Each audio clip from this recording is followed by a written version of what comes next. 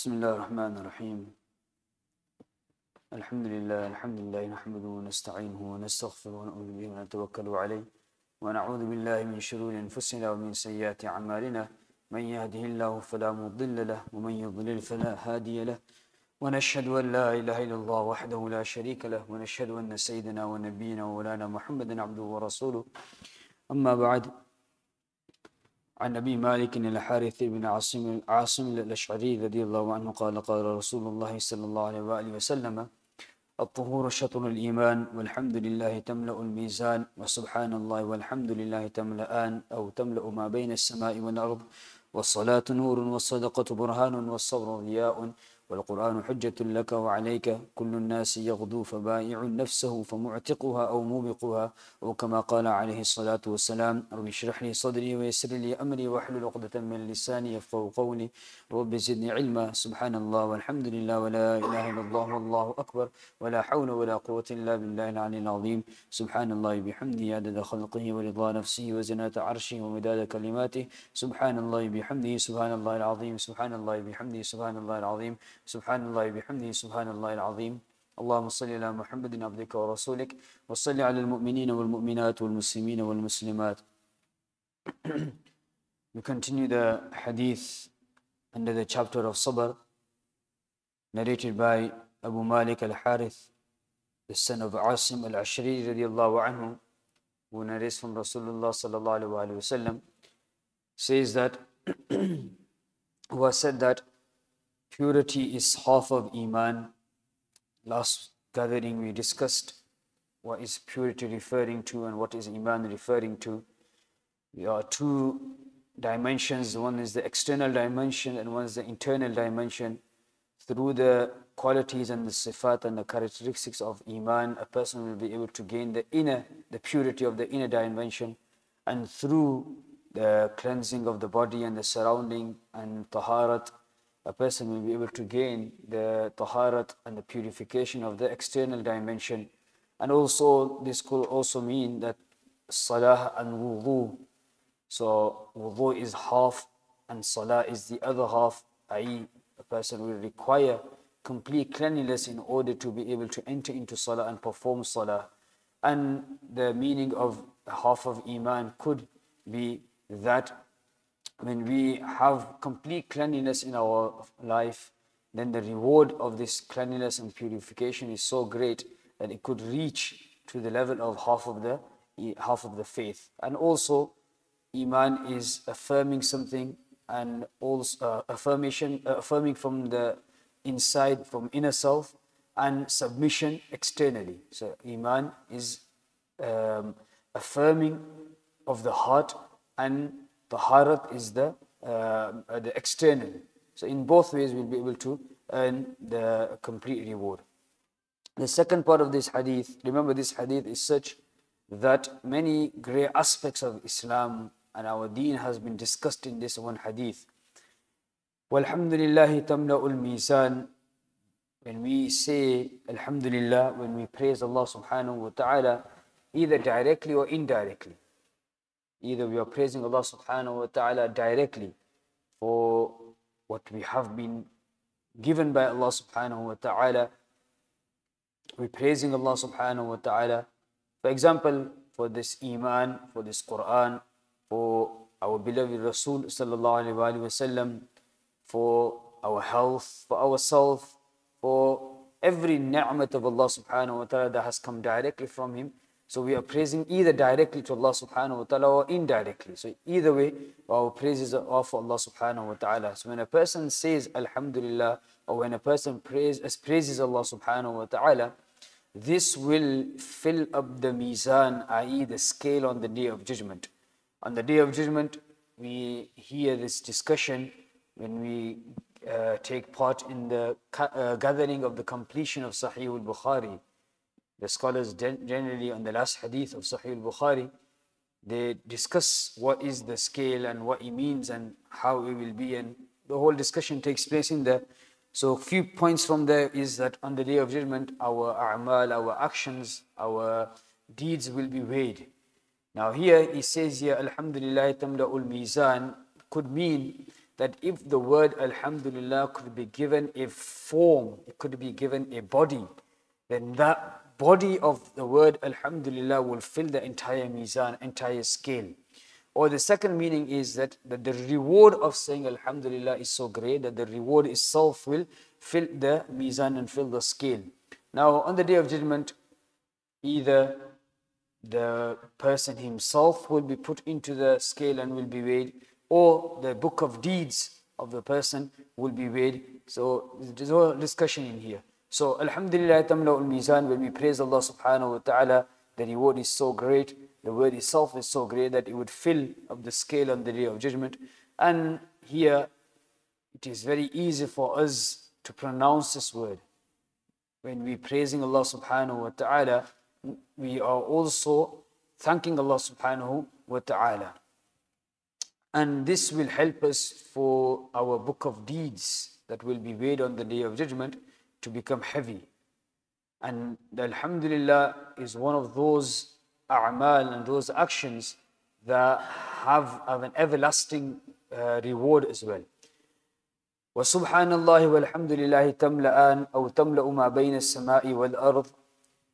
Subhanallah is when we glorify Allah subhanahu wa ta'ala, when we testify that Allah subhanahu wa ta'ala, He is pure from all types of defects, from imperfection.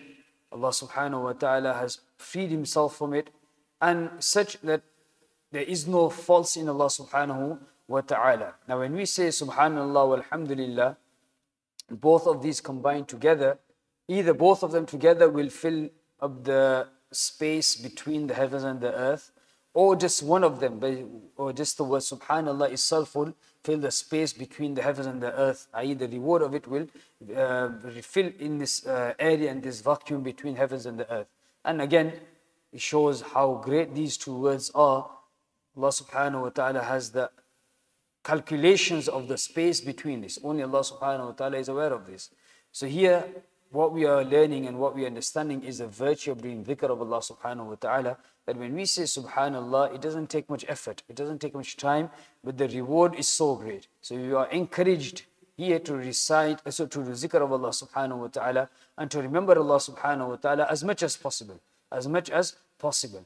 The Mufti Taqi Uthmani Damat Barakatuh has said in one of his speeches that when we say that Allah subhanahu wa ta'ala is pure from all defects, this also means that the ahkam, the commands and the demands of Allah subhanahu wa ta'ala will also be free from all defects. Also the characters, the sifat and the quality and the attributes of Allah subhanahu wa ta'ala, whatever He decides, everything that's linked to Allah subhanahu wa ta'ala will be free from any mistakes, will be free from any crookedness, will be free from any defects. So this also, we are testifying that we are pleased with Allah subhanahu wa ta'ala, and we are going to complete, follow and carry out His ahkam, because we have testified that He is pure from any faults or any mistakes. And at the same time, Rasulullah sallallahu alaihi wasallam is also pure from any defects. So whatever ahkam Allah subhanahu wa ta'ala has given us, which is shown to us by Rasulullah sallallahu alaihi wasallam, we are going to accept it and we're going to follow it. We will, because we've testified this, we are accepting it that there is no faults in there. We may come to our understanding, or it may not come to our understanding. The next part of the hadith was salatu nurun. Was salatu nurun. Here, Rasulullah sallallahu alaihi wasallam is saying that salah, namaz, prayer is a light, is a means of light. Now, what it means here is that we need nur, we need hidayat, we need light in order to gain hidayat, to able to do the right and stay away from the wrong. Now, was salatu nurun, namaz is nur, and namaz is light. If you were to understand the whole concept of the salah, we will understand that every stage of coming to salah is nur for us and is a means of light. For example, it comes in the hadith of Abdullah ibn Amr radiallahu anhu. He says that Allah subhanahu wa ta'ala khalaqa khalqahu fi dhulmatin, that Allah subhanahu wa ta'ala, He created His creation in darkness. فَأَلْقَى عَلَيْهِمْ مِن نُورِهِ فَمَنْ أَصَابَهُ مِنْ ذَلِكَ النُّورِ اهْتَدَى وَمَنْ أَخْطَاهُ ضَلَّ. that Allah subhanahu wa ta'ala, He created the creation in darkness, and then He casted and He gave and He poured out some light upon them. And those on whom the light fell, they will be given guidance and they will have guidance. And those upon whom the light missed, they will go astray. So this is telling us that every creation, every human that's created is created in darkness. It requires some light, it requires nur in order to gain guidance. And even in this world as well, when there's complete darkness, the house is dark, we cannot even see anything around us. The lights of the car are not working, the street lights are not working, we'll not be able to navigate. There'll be many accidents and injuries. And when the light and when the lamp and the light is missing, this every believer requires light. And when a person has iman, when a person has become a believer, Allah subhanahu wa ta'ala, وَلِيُّ الَّذِينَ آمَنُوا يُخْرِجُهُمْ مِنَ الظُّلُمَاتِ إِلَى النُّورِ, He gives him light, He gives him hidayat, and He gives him this nur that he requires. So here, Allah subhanahu wa ta'ala creates the human being in darkness and then He gives the light. Allah subhanahu wa ta'ala, when a person accepts iman and when he becomes a believer, Allah subhanahu wa ta'ala takes him out from the darkness and gives him light. Now when we hear the adhan, the muadhin says the words of kalima, the words of shahada. So it comes in the hadith of Muslim with Ahmad, where in Rasulullah sallallahu alaihi wasallam, he says that إِنِّي لَأَعْلَمُ كَلِمَةً لَا يَقُولُهَا أَحَدٌ عِنْدَ حَضْرَةِ الْمَوْتِ إِلَّا وَجَدَ رُوحَهُ لَهَا رَوْحًا حِينَ تَخْرُجُ مِنْ جَسَدِهِ وَكَانَتْ لَهُ نُورًا يَوْمَ الْقِيَامَةِ وَكَانَتْ لَهُ نُورًا يَوْمَ الْقِيَامَةِ. Where Rasulullah sallallahu alaihi wasallam, he said that if a person who is about to leave this world, if he was to say and utter a sentence, utter some words, and by him uttering this word, his ruh and his body will come out very easily, and this will become these words and this sentence will become a means of nur for him. It will become a means of nur and light for him. And what are those words? La ilaha illallah. La ilaha illallah, as Hadith Umar radiallahu anhu explains. So again, when I hear the adhan, in the adhan we hear the word La ilaha illallah. Here again we are gaining some nur. So we were given nur by Allah subhanahu wa ta'ala. Then we became a believer, our nur has increased. We heard the words of adhan and we heard, we prayed the kalima la ilaha illallah. Our nur has increased even more now. Then a person is going to prepare for salah, a person will perform the wudu. Allah Nabi sallallahu alayhi wa sallam, he said that inna ummati yud'auna yawm al-qiyamati ghurran muhajjilina min athari al-wudu. That when a person on the day of judgment, my ummah, when they will come on the day of judgment, the limbs of the body that they have washed at the time of wudu, those limbs will be glowing, will be radiant, will be bright. So again, this is referring to that the person's body and the limbs of the body that he has washed at the time of wudu, they'll have the nur inside him. So again, you're doing wudu, the nur is increasing. Now after we have performed the wudu, we are going to leave our home to come to salah, to the masjid.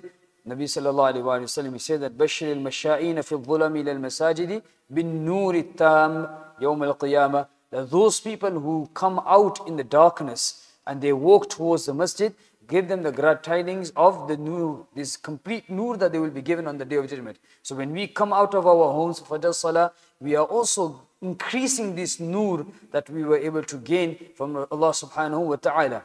Now, when we are coming to the masjid on the way towards the masjid, we make a dua, as recorded by Rasulullah sallallahu alaihi wasallam in Bukhari and also in Adab al-Mufrad, where we pay the dua, Allahumma ja'al fi qalbi nura, wa fi lisani nura, wa fi sam'i nura, wa fi basari nura, ومن فوق نورا ومن تحت نورا وعن يمين نورا وعن شمال نورا ومن أمام نورا ومن خلف نورا واجعل في نفسي نورا وأعظم لي نورا وعظم لي نورا واجعل لي نورا.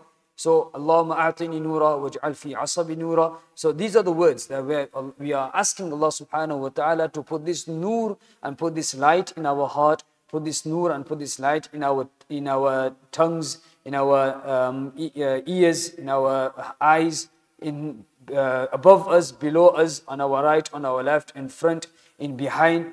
Make our entire existence, in our entire being, a means of nur, and make it a light. And then we also ask that nur in our bones, in our flesh, in our blood, in our hair, And we're asking Allah subhanahu wa ta'ala to put this nur in our qabr, in our grave, and to increase in this nur and increase in this nur. So again, when we are coming towards the masjid, we're asking Allah subhanahu wa ta'ala on the way to increase this nur. So again, nur upon nur upon nur upon nur. Now when we come and we enter the masjid, we are entering the house of nur again. نور على نور يهدي الله لنوره من يشاء ويضرب الله الأمثال للناس والله بكل شيء عليم في بيوت أذن الله أن ترفع, where Allah subhanahu wa ta'ala is saying that this is the place of nur. So again, we've come into the place of nur, we're increasing in this nur now. After we've entered the masjid, we're praying 2 rak'ahs salah. As Abu Darda radiallahu anhu said, صَلُّوا رَكْعَتَيْنِ فِي ظُلَمِ اللَّيْلِ لِظُلْمَةِ الْقُبُورِ, that pray 2 rak'ahs salah in order to remove in the darkness of the night, in order to remove the darkness of the grave. So again, by us praying 2 rak'ahs salah will become a means of increasing in that nur that we were able to have before coming to the masjid. Now once we are in the masjid, we pray 2 rak'ahs salah and we are waiting for the salah. As Rasulullah sallallahu alaihi wasallam said that when a person is waiting for salah and he is busy with the remembrance of Allah subhanahu wa ta'ala, the malaika, the angels, they are making dua for him. And malaika, the angels are themselves are made out of nur again. So this nur here, this light here again, that is making dua for us. As we learn in the hadith where one of the sahabi was reciting the Quran in the darkness of the night, and all of a sudden he could see some brightness inside his room, and the host that was close by to him, he started to move, start moving around. So he has a child that he was fearful that this may injure his child. So he stopped reciting, and then when he started reciting again, the host would start moving again. And then in the morning time, he narrated this to Rasulullah sallallahu alaihi wasallam, and he told the Rasulullah sallallahu alaihi wasallam that when I finished reciting in the morning time, I saw something disappear. And Rasulullah sallallahu alaihi wasallam, he said that those were the angels that had come to listen to your recitation. So again, malaika made out of nur. So we've got nur upon nur upon nur, light upon light upon light. Now, when a person has stood for salah, a person is praying the salah, the imam will recite Surah Al-Fatiha. Surah Al-Fatiha is that surah when it was revealed that itself brings nur. Where Rasulullah sallallahu alaihi wasallam, he said that هَذَا بَابٌ مِّن بَابِ السَّمَاءِ فُتِحَتْ الْيَوْمِ, that when this surah was revealed, Allah subhanahu wa ta'ala opened the door of the heaven, such door that has never been opened before. And with this, malaika and the angels also descended onto this earth. And they came down with Surah Al-Fatiha, and also they came down with the end 2 verses of Surah Al-Baqarah as well. And this is such that not been given to anybody else. So again, at the time of the recitation, the revelation of the Surah Al-Fatiha, malaika also came, and this again is nur. Now, once the Surah Al-Fatiha has been finished, the imam or the person himself will recite the Quran Sharif. Now what is the Quran? قَدْ جَاءَكُم مِّنَ اللَّهِ نُورٌ وَكِتَابٌ مُنِيرٌ يَا أَيُّهَا النَّاسُ قَدْ جَاءَكُم بُرْهَانٌ مِّن رَبِّكُمْ وَأَنزَلْنَا إِلَيْكُمْ نُورًا مُبِينًا وَكَذَلِكَ أَوْحَيْنَا إِلَيْكَ رُوحًا مِّنْ أَمْرِنَا. So وَلَكِنْ جَعَلْنَاهُ نُورًا يَهْدِي. So again, Quran, entire Quran itself is nur. So upon nur, upon nur, and upon nur. Now when a person, he is in the masjid, he will have in the sufuf people next to him. So he's got nur, the person who's next to him is nur, is in the house of nur. Now he's completely filled with nur. He himself has got nur, the person next to him is nur, is in the house of nur as well. Now when a person is in such a place where the recitation of the Quran is taking place, remembrance of Allah subhanahu wa ta'ala is taking place, Hazrat Aisha radiallahu anha narrates that in al-bayta la yutla fihi al-Quran, that in such a home where the Quran is recited, that home will glow for those inhabitants of the heavens, just like the stars are glowing for the inhabitants of the earth. So where the recitation of the Quran is taking place, where Allah subhanahu wa ta'ala remembrance is taking place, now that home will glow. There will be nur and there will be light in there. Now the person who's performing the salah, the person who's in the masjid, the person who's reciting the Quran, he has iman inside him. He has iman inside him. And he's establishing salah. Because of this iman that he has inside, what does Allah subhanahu wa ta'ala, he says that يَوْمَ تَرَى الْمُؤْمِنِينَ وَالْمُؤْمِنَاتِ يَسْعَى نُورُهُم, that the believers will have this nur on the day of judgment. And وَالْمُؤْمِنُونَ وَالْمُؤْمِنَاتُ بَعْضُهُمْ أَوْلِيَاءُ بَعْضٍ, the believers, men and women, are such that وَيُقِيمُونَ الصَّلَاةِ, that these are the people who perform and establish salah. So nur upon nur upon nur upon nur again. So this is how as-salatu nurun, that this namaz is a nur, is a light, is guidance. And what do we need to do with this nur, and what do we need to do with this guidance and with this light that we have achieved?